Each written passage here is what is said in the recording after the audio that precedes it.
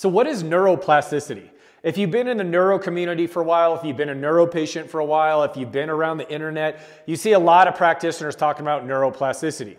So I was first introduced to neuroplasticity back in 2008 by a physical therapy buddy of mine with a book by Norman Doidge called The Brain That Changes Itself.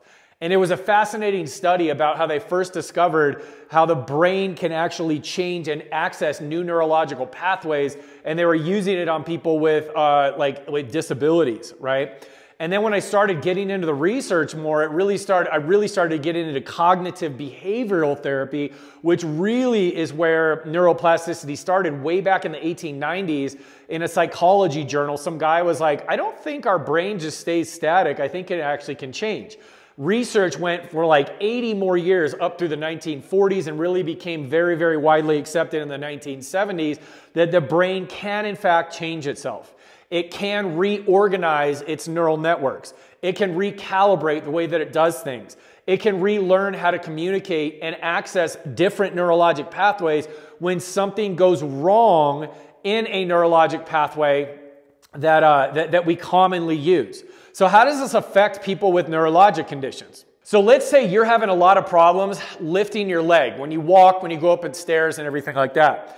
So there is a major neural highway, if you will, or a movement map, a movement highway that goes from your brain to your hip flexor, that when I say I'm about to take a step, your brain says lift, it's processed in your brain, and then it goes down to your muscles, and your muscle says okay, and it kicks it forward, all right? But when we have a neurologic catastrophe, a neurologic disturbance, neurologic damage in the case of MS or Parkinson's or Lyme or a brain injury, something like that, that main highway that we've been using for a long time, ever since we started to learn how to walk, that is the main hip flexor highway, gets damaged. And when that happens, the brain doesn't just be like, oh, well, I guess we can't hip flex anymore. No, the brain's gonna find a way.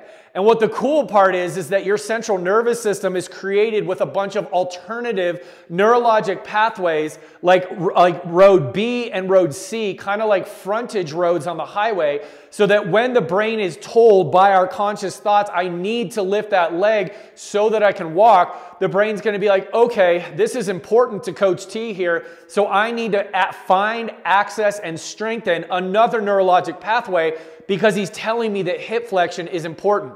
So can we restore and reestablish good hip flexor function once it's been compromised by a neurologic condition? Absolutely 100%.